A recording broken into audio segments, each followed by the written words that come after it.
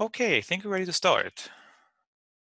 Hey everyone, this is Elad from Astrolabe Diagnostics. I'm joined today by Adeeb Rahman, an associate professor at the Icahn School of Medicine at Mount Sinai and the technology director at the Human Immune Monitoring Center there. And I'm very excited to tell you about the heavy metal-labeled Veri-Cells, which are now available from BioLegend, and the tools that Astrolabe offers to integrate these as quality controls with CyTOF experiments. If you have any questions at any time during the webinar, please use the Q&A button below. Just click on it and enter your question, and once we're done with the main content, then Adeeb and I are going to answer the questions there. So without further ado, I'm going to pass the mic to Adeeb. Thanks a lot. So before getting started, I did want to disclose that the metal-labeled Veri-Cells, which are the subject of today's talk, were actually developed as a collaboration with Mount Sinai, and I'm a named inventor of the patent, and both Sinai and myself have received payments associated with the licensing of the technology to BioLegend. All right.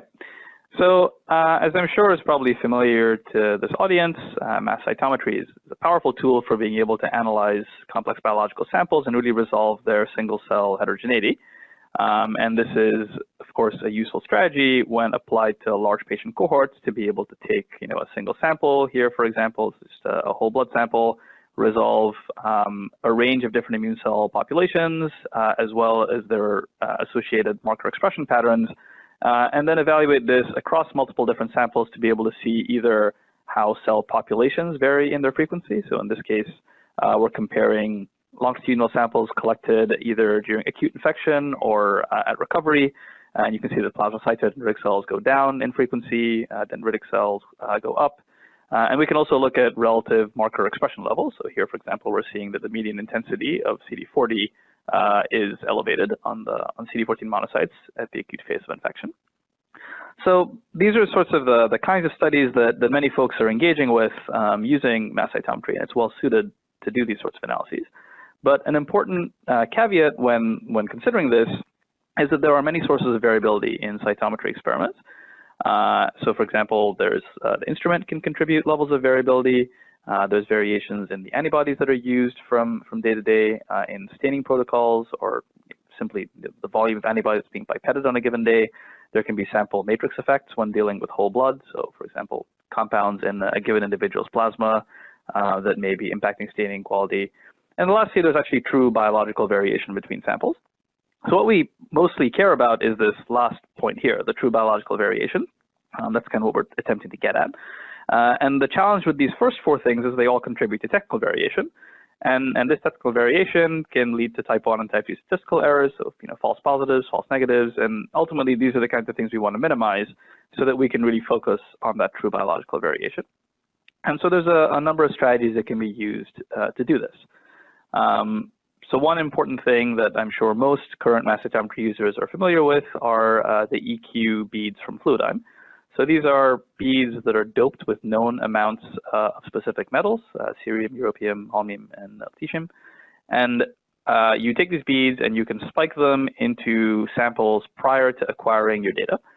And so that way these beads are acquired simultaneously with your cells. And this is very helpful for performing sort of initial QC because you can look at the signal intensity of the beads in comparison to a known reference standard. You can ensure that the signal is being maintained at an adequate level of sensitivity. You can evaluate CV, look for things like oxide formation. And so all of this is very useful for doing some initial QC to ensure that the instrument was working properly during acquisition. And furthermore, you can also use these beads to then standardize your data to help account for those differences that may have occurred. So for example, if you have multiple different instruments that have different levels of sensitivity, or if you have an instrument that over time is showing different levels of sensitivity, you can use the variations in signal intensity of the beads to normalize for the signal intensity of your biological sample. So this is fairly standard, I think, practice in the mass cytometry field at this point. But it's important to realize that the beads are really only normalizing for instrument variation. So many other sorts of variations, such as variations in your antibodies or staining, those really aren't addressable by the normalization beads. And so these still remain kind of outstanding and significant factors that can impact your conclusions. So one way to address some of those factors is to barcode samples. So barcoding is a very useful strategy, again, widely adopted in the mass cytometry field. The general premise is that you have some set of isotopes that you allocate towards barcoding. Here I'm showing an HLA-based barcoding strategy, for example, where individual samples are stained with antibodies that target a ubiquitous cell surface marker or small molecules that bind non-specifically to the ubiquitous proteins on those cells, but essentially such that every antibody gets its sort of unique metal code. Those samples can then be pooled together and run as a single sample, and then computationally you can deconvolve which cells came from which sample at the end of your analysis. And so this is a very powerful approach. I strongly recommend it for anybody doing mass cytometry because it really helps to reduce your experimental variability within batches of samples, because by pooling these samples prior to performing your staining, all the samples in a given acquisition batch are exposed to sort of the same antibody cocktail, the same mixture of antibodies, and the same sort of matrix effect.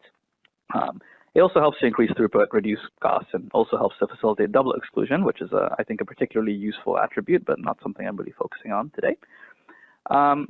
So while barcoding, I think, is very useful, the challenge is that, realistically, there's only a certain number of samples that can be feasibly barcoded together for a given acquisition pool.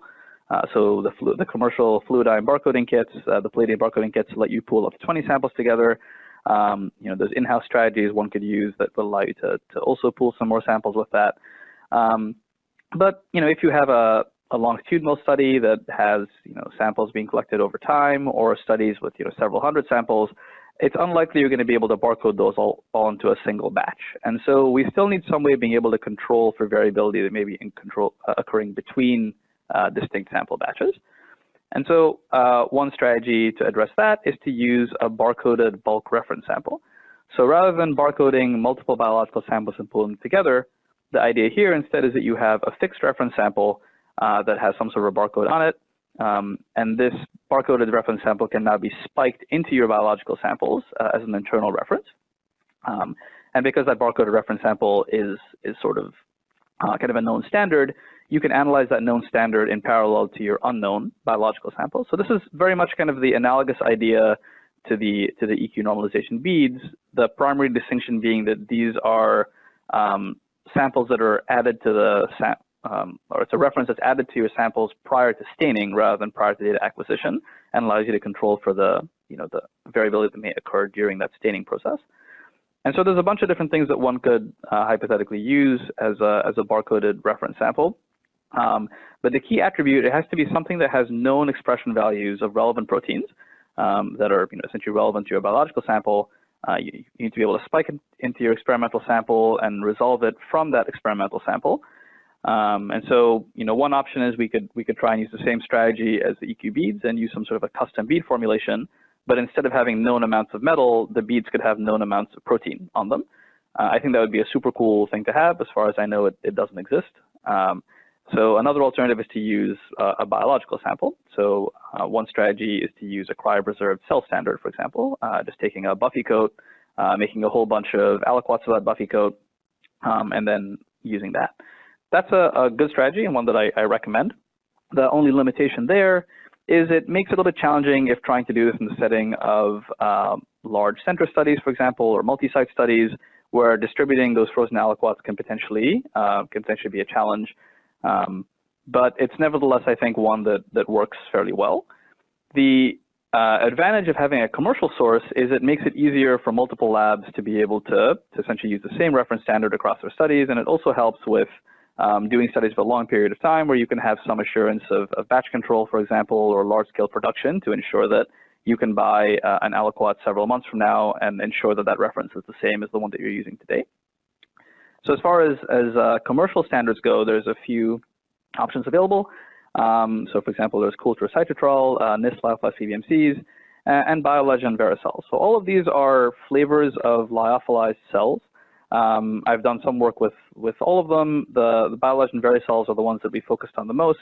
partly because they really do recapitulate the phenotype of normal PBMCs quite well. So here's an example of an aliquot of Veri-Cells stained with a fairly generic immune phenotyping panel. You can see in the center here a bunch of t-SNE plots showing distributions of some of these major populations, and that's enough to be able to resolve several kind of canonical immune cell subsets, as you can see in this t-SNE plot on the right. And so overall, these things show a reasonable amount of biological complexity and show expression of many proteins that are sort of relevant to the kinds of proteins that we normally want to measure in our normal immune monitoring studies. An important note to realize is that these are fixed cells. So as part of that lyophilization process, there is a fixation. So there are certain epitopes that are going to be fixation sensitive that aren't going to work on these cells. And so they resemble formaldehyde fixed PBMCs more than they do normal kind of conventional fresh PBMCs. So in addition to having these fairly standardized or fairly robust staining patterns, an important attribute of any sort of reference sample is you want it to be reproducible. Essentially, you want it to be consistent from day to day. And another nice attribute of the Veri-Cells is that certainly does appear to be the case. So here, what we've done is we've taken multiple independent vials of Veri-Cells, and we've stained them across multiple different weeks. So essentially, on each day, we stained 4 to 5 independent vials of Veri-Cells, and we did it at week 0, again 2 weeks later, and again 6 weeks after that. And what you can see in the center plot here is the relative frequency of these major subsets across time. The error bars are present, but actually quite small, so it's kind of hard to see. So our overall CVs, even for our rarest populations, are typically under 10%. And on the right here is a JS divergence plot.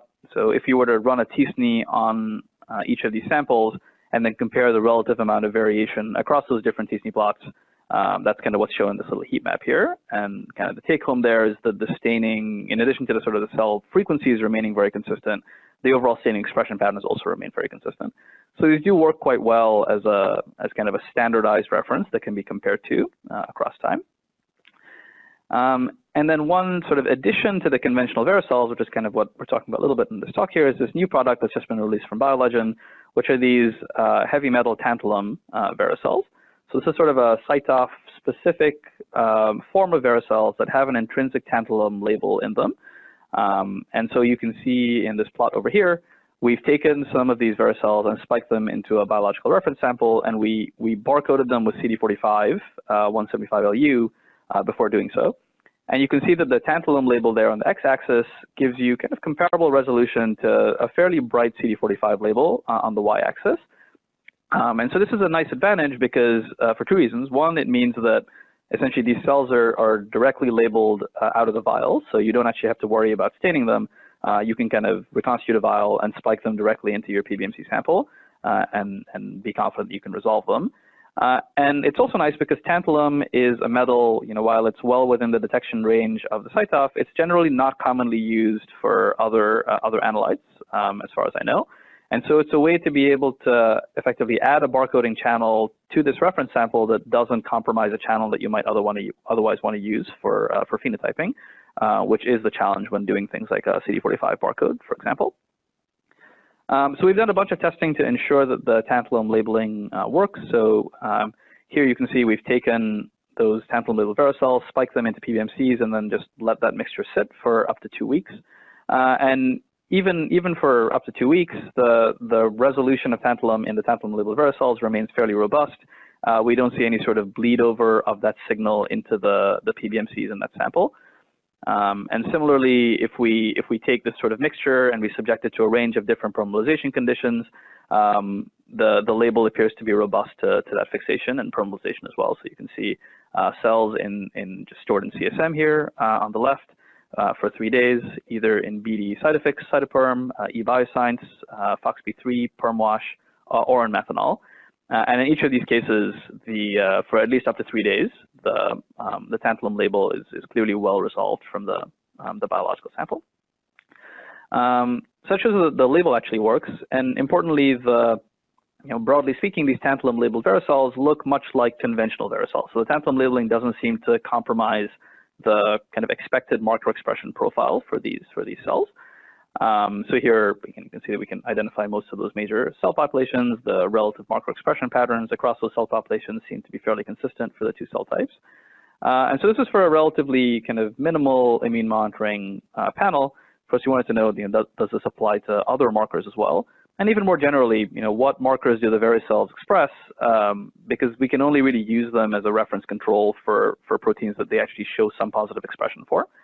And so to sort of address this question, we turned to a trick that we'd used earlier. So some of you may have seen a paper that we published last year in Frontiers in Immunology, where we had essentially used the BioLegend's screen coupled with a pretty convoluted barcoding strategy to effectively screen the expression of over 300 different antibodies and evaluate their sensitivity to fixation. And so we have a kind of a nice sort of resource that shows you sort of which markers are expressed on what cell type and essentially how does fixation alter that. So we decided to use essentially the same strategy to evaluate the Veri-Cells. So we took a mixture of conventional Veri-Cells as well as tantalum-labeled Veri-Cells, labeled them with kind of a core immune phenotyping panel so we could identify major cell subsets, and then overlaid that with BioLegend's Legend Screen Kit, which is essentially 332 PE-labeled antibodies, which we then detected with an anti-PE metal-labeled antibody. And the end result of this is a lot of data. So you can see here we have every row of this kind of triplicate heat map represents a different antibody, and the columns are different cell subsets. Just like zooming into a section of this here, you can see, for example, that we have a range of detected cell subsets across the bottom here. And then for each of those subsets, we have whether or not the marker is detected and the proportion of cells that are positive for that marker. And so this kind of acts as like a nice reference guide that we can use to evaluate, which markers the Veri-Cells can and cannot effectively be used to QC. So looking at this, for example, CD34 is probably not a marker that you'd want to use the Veri-Cells to QC for, because while it's expressed at very low frequency, and so you're unlikely to have a very effective positive population. Whereas contrasting that with something like CD35, this would kind of have a nice reference here where you could use the expression on B cells and the Veri-Cells as a positive control for the marker, while using the expression on, for example, T cells as an internal negative control for the presence of that marker. And what's nice is that if we evaluate the relative expression of all of these different antibodies on the metal-labeled Veri-Cells versus just conventional Veri-Cells, we see quite a good correlation. The R-squared is about 0.96, I think. So generally speaking, you can treat these as though they were conventional Veri-Cells, just with the convenience of having the metal label in them. So what we overall envision here then is we have a range of internal controls that can be used to QC the data and evaluate variability. There's the EQ beads as detectable by cerium-140, which can be used to detect instrument variation. And then within the biological sample, you have your tantalum-positive Veri-Cells, which you can use to QC for essentially staining consistency and any deviations in antibody or experiment or sample matrix. And this allows the focus to now be on true biological variation at the level of the sample itself. So I'm going to pass the mic back to Elad at this point to talk a bit more about how he's using the Astrolabe diagnostics platform to be able to QC data with the tantalum-labeled Veri-Cells. Thank you, Adeeb. And I will now move from the realm of what are the Veri-Cells to how you can actually use them to improve the analysis of your CyTOF data. And this goes back to a paper by Klein, Struber et al. From 2016. In this study, they did not have the Veri-Cells, however, they did have a large batch of Pubium C aliquots from a single healthy donor, which they then barcoded with CD45 barcoding and spiked into each one of their patients, into the patient samples. This was acquired using the CyTOF, and the researchers later used this spike-in both for quality control and to refine their gating strategy. Now, the main advantage with the Veri-Cells is that they greatly simplify the process for you. You do not need to acquire a large batch from a single healthy subject, and you do not need to take care of the barcoding. Furthermore, as Adeeb mentioned, while 181 can be detected by the CyTOF, it is not commonly used. So unlike this CD45 scheme, which might waste, so to speak, some of your channels, with the Veri-Cells, you you get access to all of the channels you would otherwise. So a very easy and straightforward way to incorporate reference spike-ins into your experiment. And of course, with all of these new samples comes a analytical and computational challenge. Let's say you have a pretty standard experiment with 20 patients and 3 time points. Usually you would have 60 samples to analyze, 60 FCS files. However, now that each of these has a Veri-Cells spike-in or any other reference spike-in, that number doubles. And you're now dealing with 120 samples that need to go through whichever analysis pipeline that you would like to use. This is where Astrolabe can come to your rescue. Astrolabe is a fully automated pipeline for the analysis of high complexity cytometry data. Our goal is to get you from single cell data into meaningful biological insights as quickly as possible. Amongst others, the platform takes care of debarcoding, cleaning the data, all of the clinical features or outcomes, cell subset labeling, and statistical analysis. In the context of the Veri-Cells, Astrolabe can help you with 4 different steps. The platform can automatically debarcode the Veri-Cells. It can label cell subsets across all of the spike-in samples. It can assess marker staining in positive populations, and the platform will compile a report that will outline any suspicious signals in your Veri-Cell data. Let's go over these one by one. First of all, Astrolabe can automatically debarcode the Veri-Cells. In fact, the platform can debarcode any barcoding scheme that you have in mind, including combinations of barcoding schemes. So you can very easily add the Veri-Cell TA181 barcoding kit, and you can layer it on top of any other barcoding kit that you might have. So for example, in this experiment, we are instructing Astrolabe to debarcode using the standard Fluidigm barcoding kit, using the Palladium kit, and on top of that, to debarcode the Veri-Cells using the 181 channel. Astrolabe tells us that the first scheme is going to have 20 samples per file, and the second one is going to have 2, for a total of 40 FCS files. Next up, Astrolabe can label the different cell subsets across your spike-ins and across all of the other experiment samples as well. So to your left, you see a heat map with the marker signature of each one of these major compartments in one of the Veri-Cell samples. You can see the B cells are CD19 positive, the T cells are CD3 positive, and so on. To the right, you see the Astrolabe assignment level, which further stratifies each of the major compartments into a variety of different cell subsets, such as naive B cells, memory B cells, different types of T cells, and so on and so forth. Then, Astrolabe generates a report that lets you easily assess the staining quality of each one of your markers across all of the Veri-Cell spike-ins in the positive populations. So in this example, we have 4 samples denoted B1 to B4, and we're looking just at the Veri-Cell spike-ins in each one of them. Each of these violin plots is showing us one marker and the expression of that marker only in the cells which are positive for it. This allows us to quickly see whether there's any staining issues or even missing markers. In this case, we can see that across the 4 Veri-Cell samples, the staining of all of these markers is pretty constant. And for this last section, I want to introduce the reference spike-in summary report that Astrolabe produces. And for this, I'm going to use a dataset that was acquired by Adeeb. Here we have a single healthy donor PBMC that was spiked with the Veri-Cells. Then this sample was stained with a core panel that targets the major compartments in the immune system with some resolution for T cells and B cells. On top of that, we artificially introduced staining variability by adding 3 markers, CD64, 11C, and 11B, for which we had 4 different levels. So the samples were split into 4, B1 had the lowest level of each of these markers, B4 had the highest level of each of these markers. All of this data was then analyzed using the Astrolabe platform. As I mentioned before, Astrolabe debarcodes the data, identifies cell subsets, and then takes just the reference spike in the Veri-Cells samples for the summary report.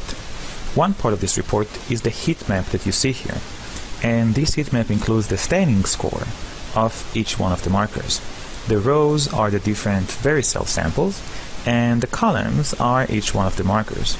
The staining score is using the positive population for the given marker in every sample, and it's calculating the mean and the standard deviation of that sample to the overall mean and standard deviation across all of the Veri-Cells samples. Since all of these are the same, we're expecting this to be constant. However, for any sample where the mean is lower than the one expected from the overall population, we will have a higher staining score. So a staining score of 0 means no issues. The higher it is, the more problematic it is.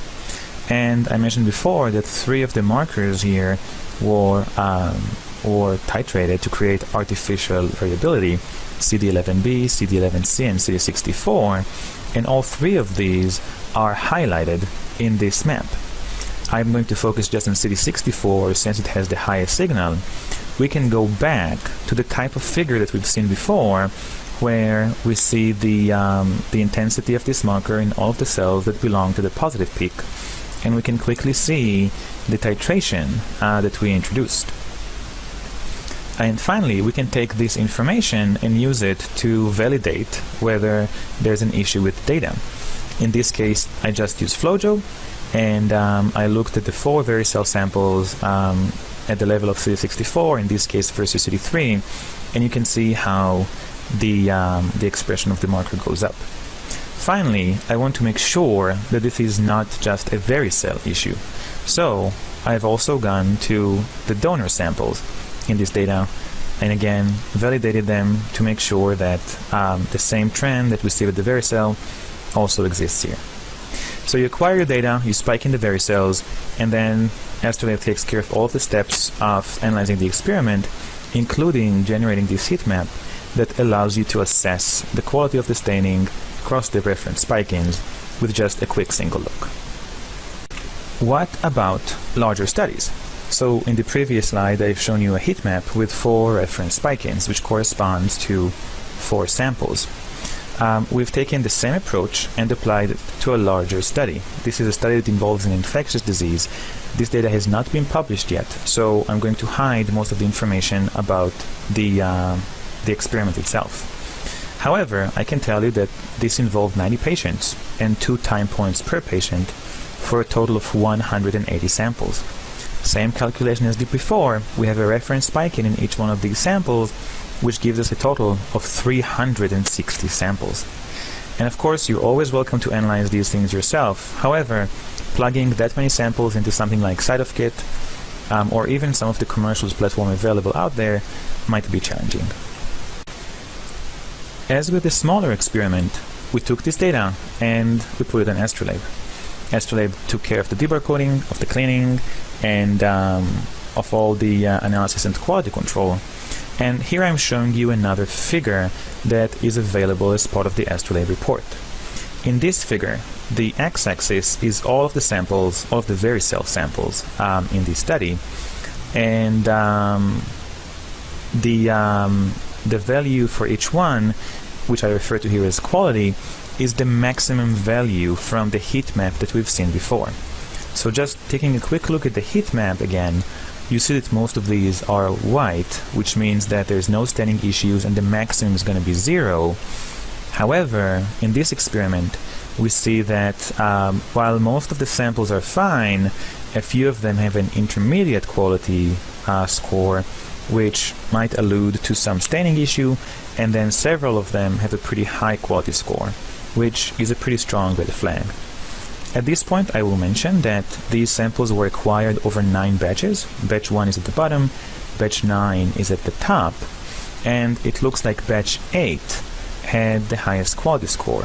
So looking at the heat map, just for this batch, we see that the score is high for quite a few markers, and it is highest for CXCR3 and CD40. So once again, I've gone to the single cells, I opened these files in FlowJo, and I looked at CD3 versus CXCR3, and we can see that for batch 8, there is just no staining for this marker. I have no idea what happened. At this point, you might want to go back to the bench and figure out what went wrong. However, the fact that you included the reference spike-ins, the fact that you analyzed this and generated the report using Astrolabe, allows you to identify this trend as quickly as possible. And now I have a small confession to make. When Adeeb and I were working on these slides, we knew that CXCR3 is missing from batch 8. This is a data set that Adeeb has already analyzed. He has already flagged this issue.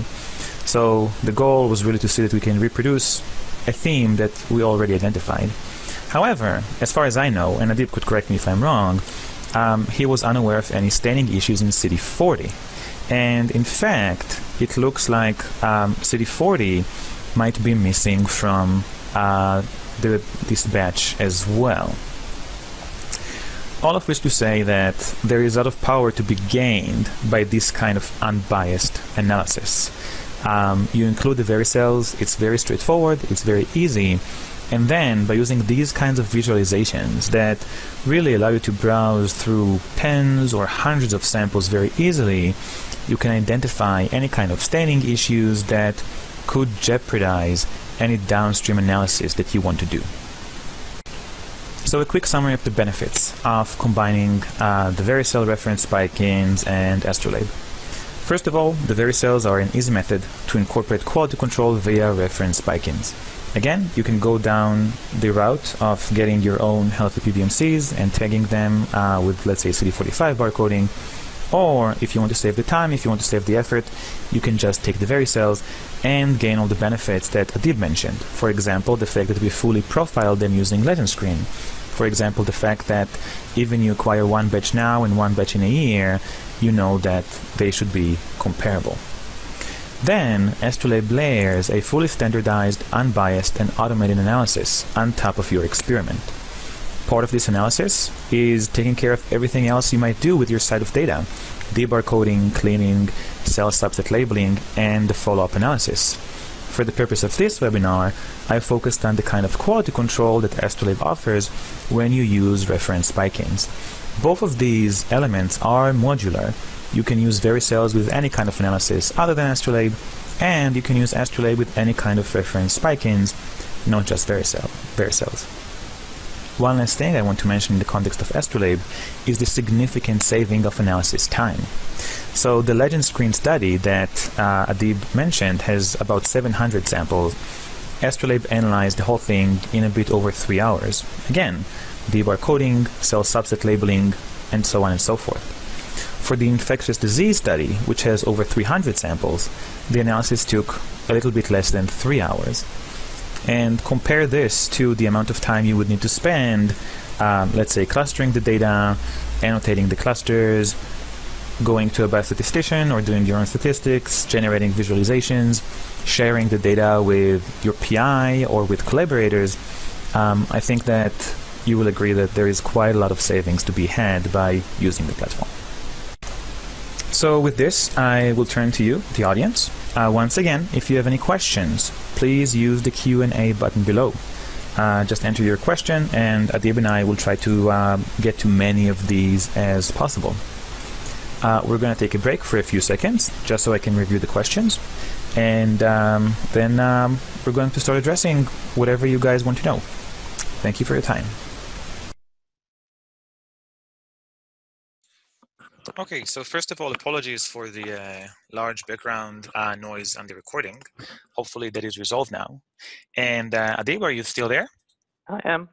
Okay, great. So let's start with some of the questions that people in the audience raised. The first one is, how long can Veri-Cells be stored frozen? And how long can they be stored in DMSO FBS freezing buffer? Sure. I guess would this be maybe a clarification, Darius? Are you referring to prior to staining or after staining? Because I guess that would be somewhat variable. So typically, I can say that we generally use the Veri-Cells within a week of reconstituting a vial. So we haven't done too much in terms of freezing Veri-Cells prior to using them. So the fact that they come lyophilized, in my mind, is sort of an advantage that precludes the need to sort of re-bank them. So at least at 4 degrees for about a week, we've seen them be fairly stable. We haven't really tested too much longer than that. After they've been stained, we've certainly had samples where we spiked Veri-Cells in, and those samples have been stored at -80 for several months, and they seem to be fine.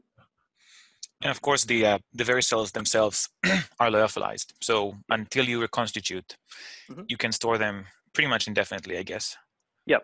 And I guess we didn't show it here, but we've actually done a bunch of testing to show they're actually quite temperature stable as well. So you can kind of take the Veri-Cells and leave them in a hot car for a while, which we approximated with a 45-degree incubator, and they seem to be fine.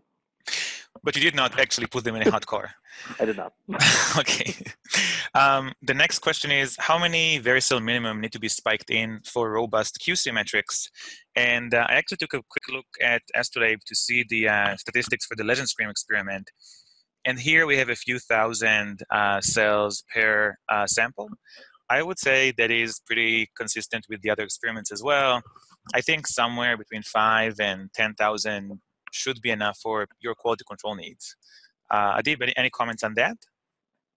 Yeah, I would agree with that. I mean, it depends a little bit, obviously, also because the thing with the Veri-Cells is they are a heterogeneous mixture of cells. And so if you are trying to use the PDC subset of Veri-Cells as a reference control, you're probably going to need to acquire more than if you were using CD4 T cells, for example, as the population of reference interest. So Darius is asking, would you recommend spiking in Veri-Cells before or after barcoding? Personally, I think the answer is before barcoding. That way you can assess the barcoding as well for the Veri-Cells. Yep. Yeah, we put them in kind of at the very start of our stain, so that they're essentially present for kind of the entirety of the study.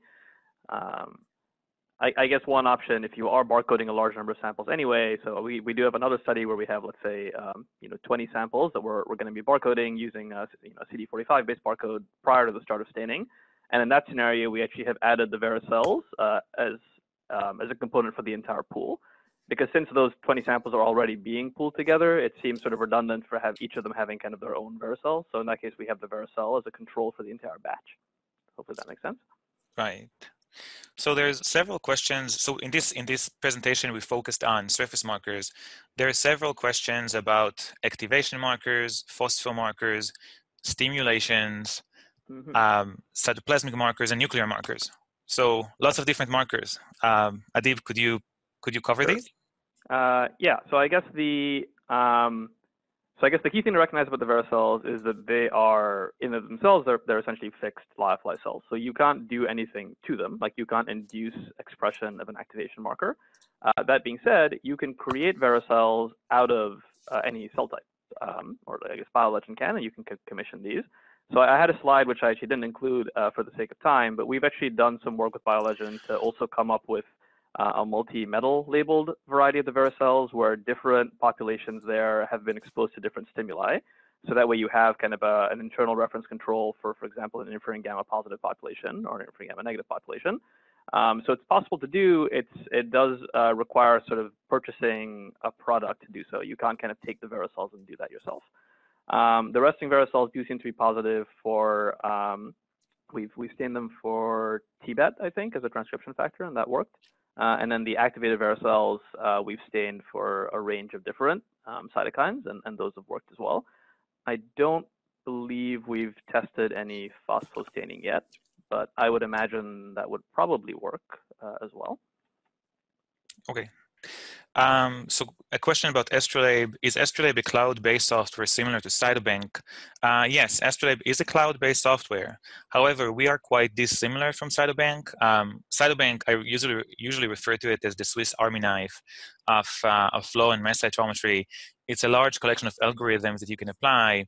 Astrolabe is more of a bioinformatics service. So you can upload your samples, you can explain your experiment design, and Astrolabe takes the role of the biostatistician. the platform does everything automatically.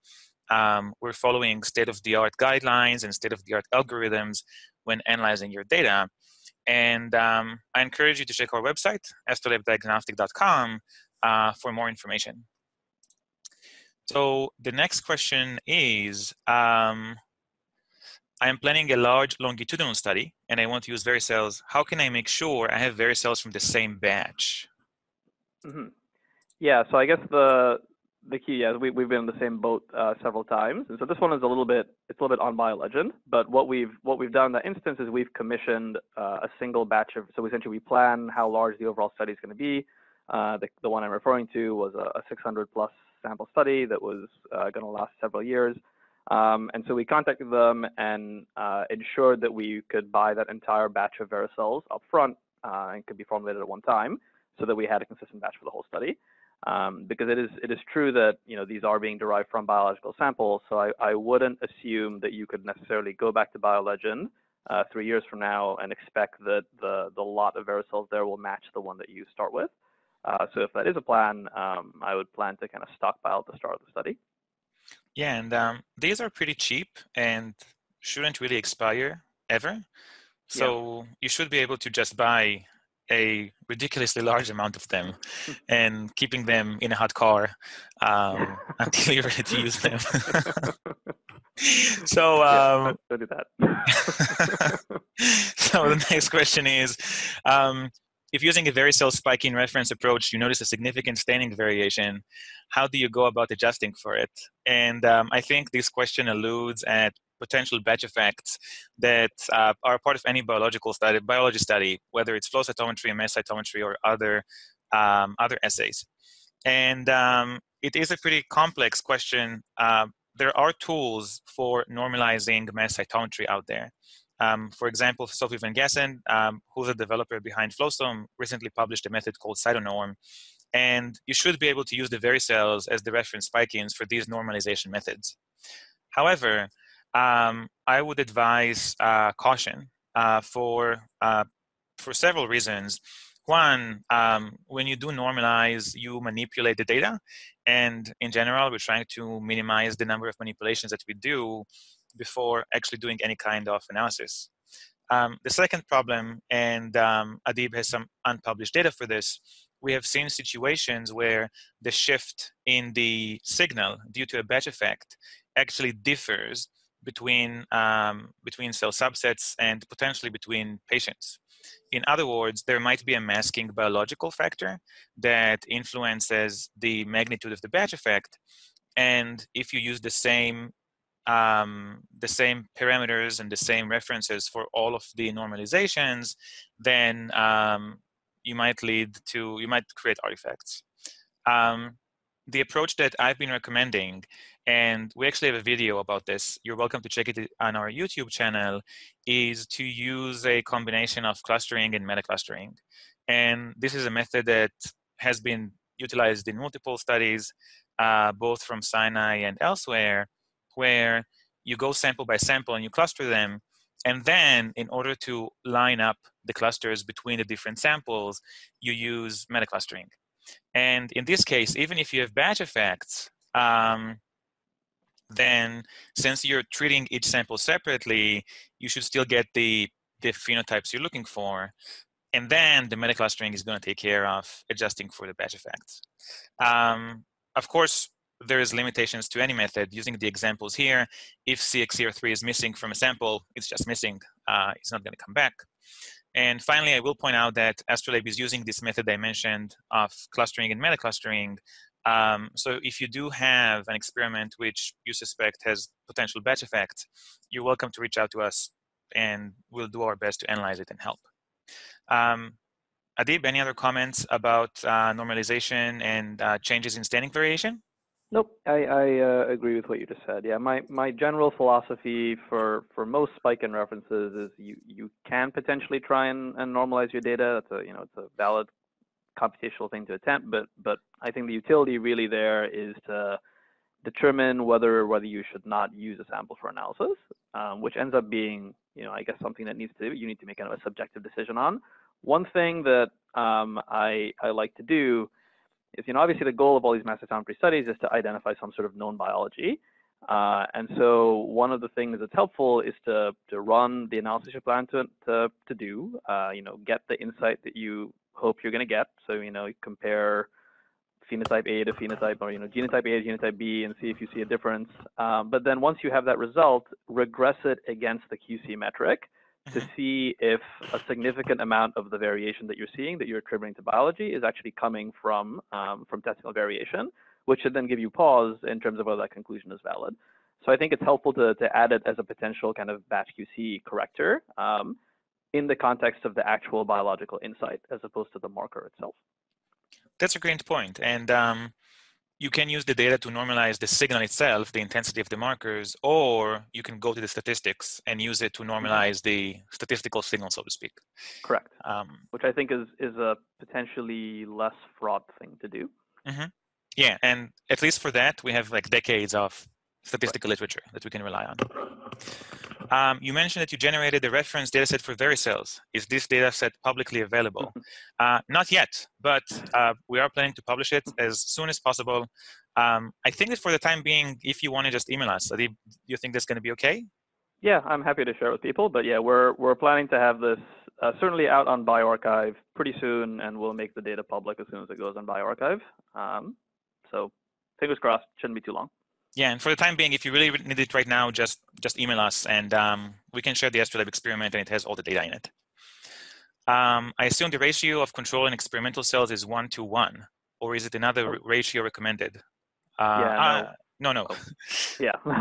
Go ahead. We do a lot. Yeah, we do a lot on that. Yeah. So that you don't want to waste. So the limitation, obviously, of a spike in control is that you're wasting some of your acquisition bandwidth on that. If the CyTOF was 100 times faster, that would be trivial. But since it's not, you kind of don't want to make sure you're spending a lot of instrument time acquiring a reference. So you pretty much want the smallest number of cells that's going to allow you to see that kind of positive and negative control staining. We typically aim for about 10% of the sample, 5 to 10% of the sample is what we usually do. Yeah, and again, going back to the different studies that we analyzed with Astrolab, I think 5 to 10K is probably enough. Adeeb mentioned that Veri-Cells resemble formaldehyde fixed PBMCs. Is this for both conventional Veri-Cells and meta-labeled Veri-Cells, or only one of them? Both. Both. Yeah. Are Veri-Cells stables in methanol for a few weeks? I expect they should be. We've tested for a few days, but I don't see any reason why longer wouldn't work. Did you see any diminishing signal over a few days, or did it remain constant? No, over 3 days they were identical. We saw no difference at all. Okay. And one last question. Would you recommend using Veri-Cells as a carrier sample for low sample numbers, or is it better to find a healthy donor as a carrier? Yeah, I mean, we've done it. We've used them as a carrier for a low sample. So they work. I guess I don't have a strong opinion as to whether you'd want to use these versus kind of some other PBMC or something like that. But that's certainly something you could do with them. Yeah, and I would add an asterisk of it depends, because I could see many situations where you would prefer a healthy donor. Basic example, if your tissue is not PBMCs, then getting a healthy... No, you don't think so? I guess the key, so the goal for a carrier sample typically is it's just bulking essentially, right? You're adding additional cells to the sample that you can then they're essentially there to assist with pelleting and minimize cell losses during centrifugation, but you really don't care about them for the purpose of analysis. So it's sort of a different utilization of them. So in some ways they should be fine for that, because if you kind of ignore them, you can just gate them out of your experiment based on tantalum. So theoretically, it's a way that you could still do like a very large phenotyping panel, and then you have this one extra channel you could use to essentially eliminate the stuff that you didn't care about to begin with. So in some ways that makes sense. If you actually want to use them to QC marker expression, then obviously it should be somewhat relevant to the sample of interest that you're interested in. Yeah, that makes sense. Okay, so I think that's all the questions. So I'm going to thank all of you for attending again. I'm going to thank BioLegend for their help in organizing. Thank you, Adeeb, for the wonderful content and for answering the questions. If you have any questions about the Veri-Cells, please reach out to BioLegend or to Adeeb. Any questions about analysis, either of reference spike-ins or analysis in general, please reach out to me at Astrolabe Diagnostics. Finally, please subscribe to our YouTube channels. We're going to put this video there and many other videos about immune monitoring. So thank you, Adeeb, and have a good day, everyone. Thanks, everyone.